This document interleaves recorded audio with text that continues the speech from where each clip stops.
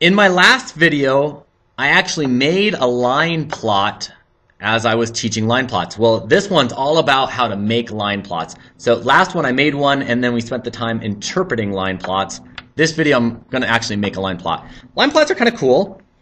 A line plot is a quick and easy way to organize data. It's a quick and easy way to organize some numbers so that we can visually see what's going on.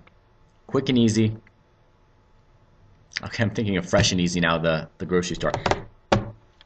Here's how it works. We're going to use this data right here to quickly make a line plot. My data goes from 1 to 6.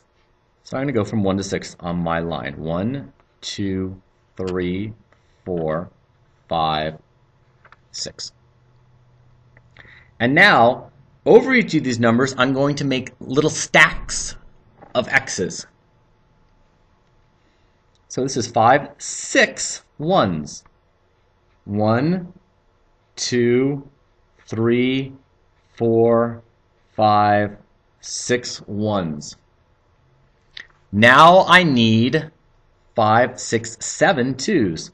1, 2, 3, 4, 5, 6, 7 twos. How many threes? 5 threes. 1, 2, 3, 4, 5.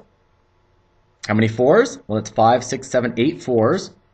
1, 2, 3, 4, 5, 6, 7, 8. 4 fives. 1, 2, 3, 4, and 10 sixes. 1, 2, 3, 4, 5, 6, 7, 8, 9, 10 sixes. And what's cool is that now right away I can just look at this and go, ooh, lots of sixes. Ooh, not a lot of fives. It's a good visual way to show this data quickly. Boom. I just look at it and go, I know what's going on. Let's pick another one. Quick and easy, quick and easy. Okay.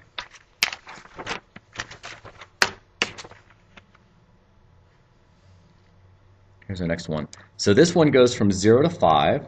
Make a line. 0, 1, 2, 3, 4, 5.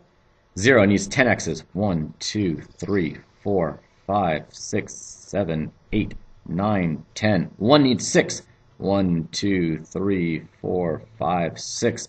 2 needs 1. 3 needs 8. 1, 2, 3, 4, 5, 6, 7, 8. 4 needs 9. 1, 2, 3, 4, 5, 6, 7, 8, 9.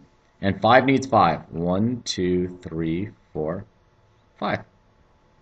There you go. There's my line plot. And right away, I can tell that 2 doesn't have a lot of data and zeros. There are a lot of zeros. 1, 2, lots of zeros.